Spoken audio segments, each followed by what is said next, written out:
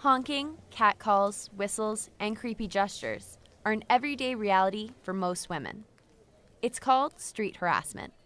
But what is street harassment exactly?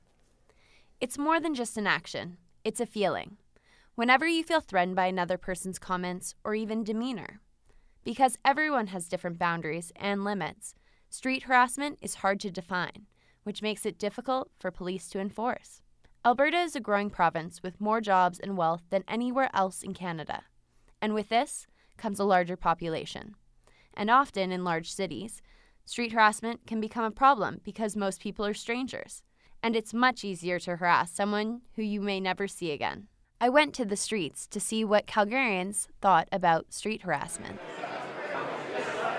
It can be extremely startling and extremely offensive, and I think the feminine image is often fetishized and over-sexualized in our culture.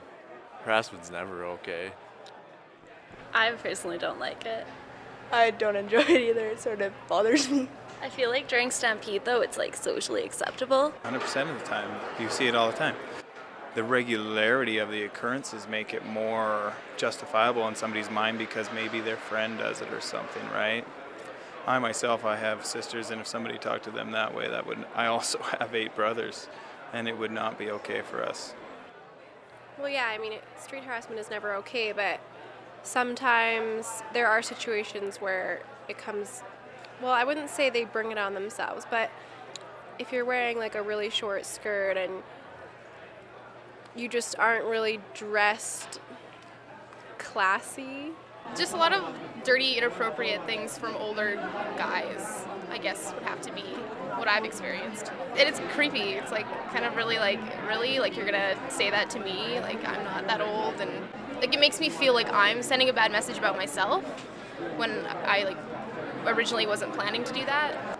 Mostly just, when you're walking either around the bar or home from the bar, sometimes people feel like it's okay to just yell at you or even grab you sometimes, which is just not okay. I actually really like street harassment personally. I just like driving around and heckling people and honking at people. I find it fun. But for me it's all fun. I'm not there to hurt people's feelings, just to maybe scare someone a little bit. Although most men assume it's harmless, it makes women feel unsafe in public places. Now, a group of women have decided to fight back. Hollaback, a movement against street harassment, first began in New York City back in 2005. It originally began as a blog, but soon turned into much more than that. Hollaback NYC created a website and encouraged women to photograph or film their harassers with their cell phones. Stories began to be posted, and from there, debate sparked.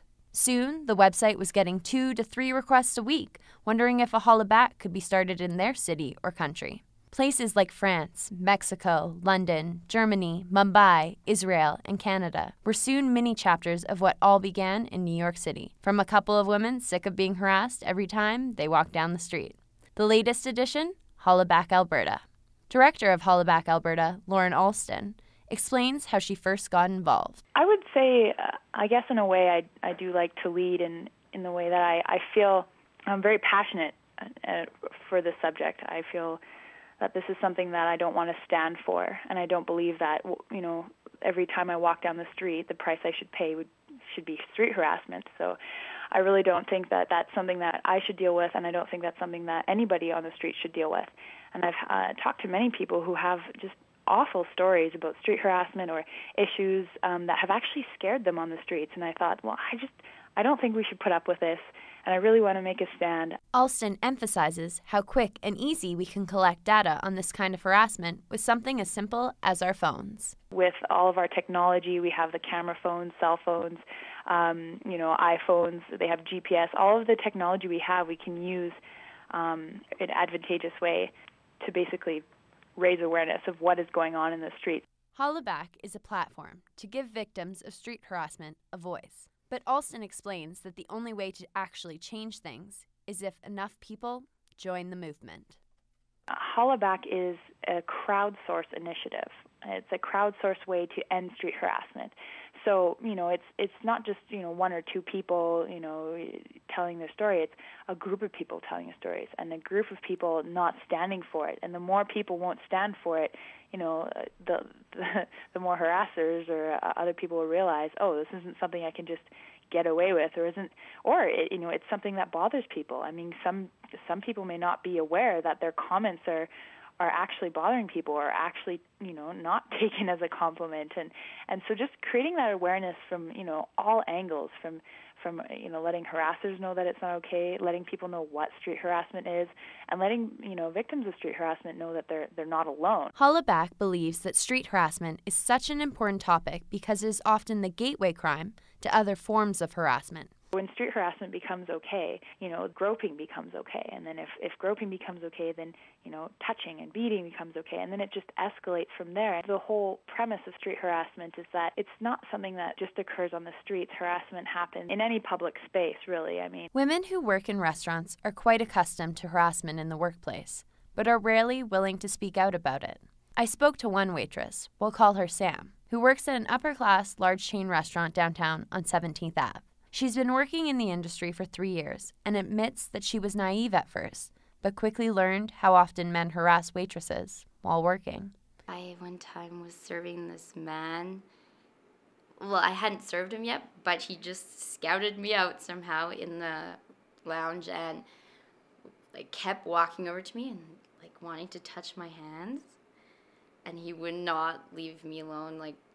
And people customers noticed that he was just following me through the lounge, so we had to kick him out, and the police had to come for that one. And other times I had a man sitting at my bar asking me questions of how old was I when I became sexually active, and just really strange questions like that. And he was a lot older, probably in his 40s. Sam explained that the best way to deal with harassment was simply to make a joke about it, and that if it really bugged you or didn't agree with your morals, you could simply find another job. I spoke with another waitress, we'll call her Jenna, who had an even scarier story. He got a little bit obsessed, and I think he got the wrong message from me, and he started following me home, and several times I woke up in the middle of the night and he'd be standing on my balcony. Yeah, he was a big problem, and that was a huge violation. It was just that only happened a few times, but I ended up moving out of my apartment into a house, and across town, and I changed my phone number, and I quit my job.